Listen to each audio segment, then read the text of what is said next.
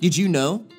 The Gantt control provides a Microsoft project-like interface for scheduling and managing projects. Its intuitive user interface lets you visually manage tasks, task relationships, and resources.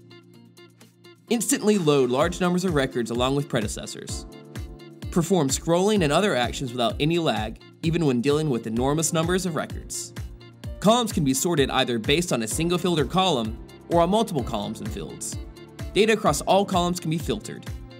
A tasks field, such as duration, start date, end date, predecessor, and etc., can be edited directly in the respective cells using a dialog or interactively using taskbars. Different types of selections are possible.